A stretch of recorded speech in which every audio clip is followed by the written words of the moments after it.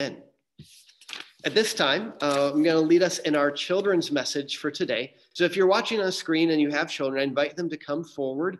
And for all of you who are gathered this day, you might want to get out of a chair because I'm going to be inviting us to do motions in just a second.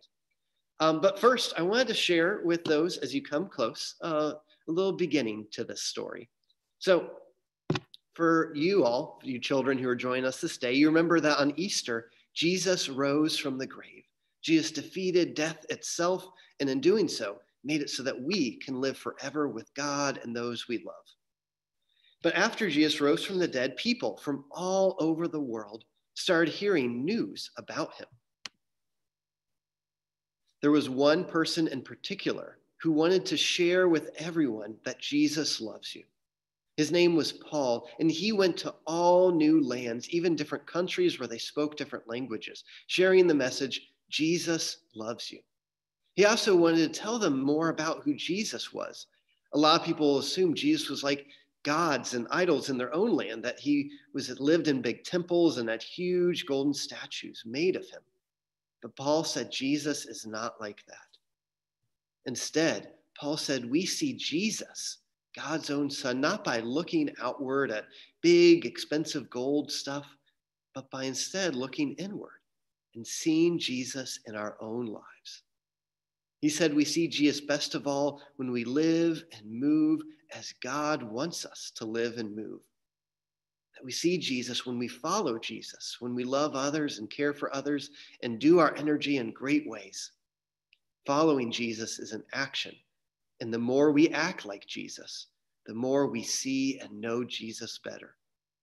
So for all of us this day, I want us to invite us to do some actions, get out of our chairs or wherever we're sitting, and act out the story of God for us today. There's a lot of actions that are in Scripture in the story of God, and I'm going to have us act out a lot of the stories of how people over time have followed God, starting with Father Abraham.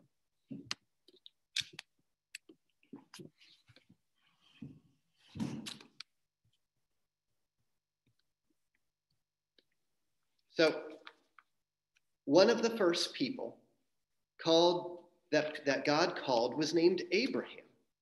Abraham told people to walk, or God told Abraham to walk to a new land and follow God there. So wherever you are, if you can walk with me like you're Abraham, walking to the new promised land where you'd have lots of offspring and followers. Now, Abraham had a grandson named Jacob. And Jacob one day ran away from home and had this dream at night where he saw a ladder coming down from heaven. And on that ladder, he saw angels climbing up and down and knew that God is present here among us. So I want you to pretend like you're climbing a ladder with Jacob. Climb, climb, climb, climb, climb, climb, climb. After Jacob came someone named Moses. You've probably heard of Moses. Moses was called by God at a burning bush to free God's people out of slavery in Egypt.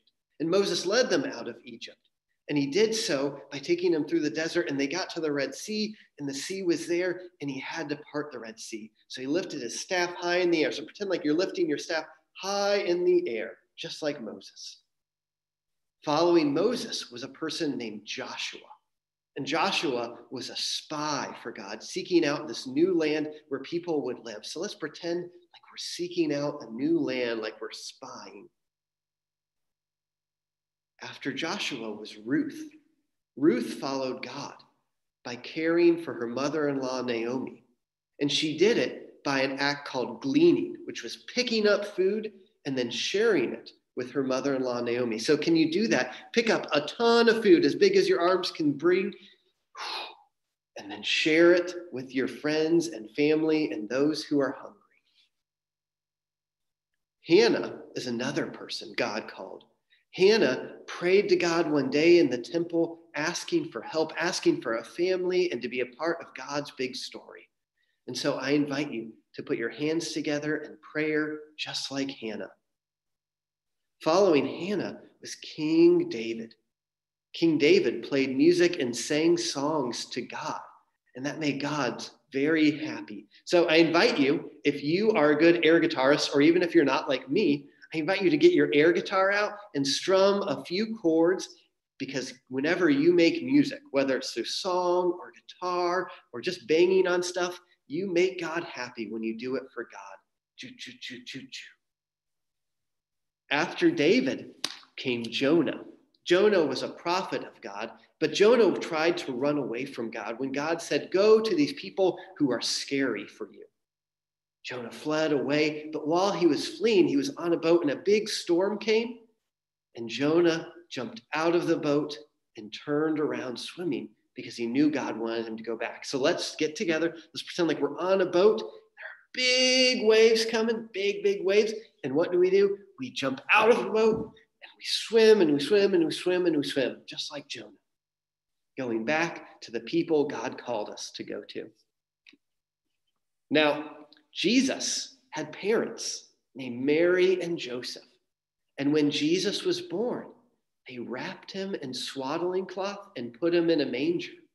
Now, moms and dads, even today, show their love and care and safety in that same way. So let's pretend like we're holding a baby and swaddle with cloth, wrap it around, and then lay that baby in a crib or a manger. That's how we show love even today. Well, when Jesus got older, Jesus loved welcoming children just like you into his arms. So I want you to do the same thing. So put your arms out and give Jesus a big hug.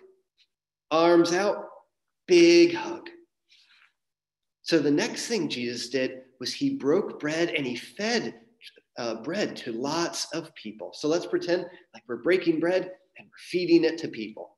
Breaking bread, feeding it to people, just like Jesus did. And Jesus also welcomes you, even us today, to follow and live like him. He says, come, be my disciple. So wave forward, just like Jesus, saying, come and follow me. And the last action for us is to take that step and follow Jesus. So the final thing I want you to do is put your arms out and say, yes, Jesus, I will follow you. Yes, Jesus, I will follow you. So thank you so much for joining with me in those actions for today. Let us say a prayer to close for our children's time. Dear God, thank you that when I move and live, you are there. Thank you for all the ways you call me to move. Help me act like you act. Help me love. Help me care. Help me share. Help me pray. Thank you, Jesus. Amen.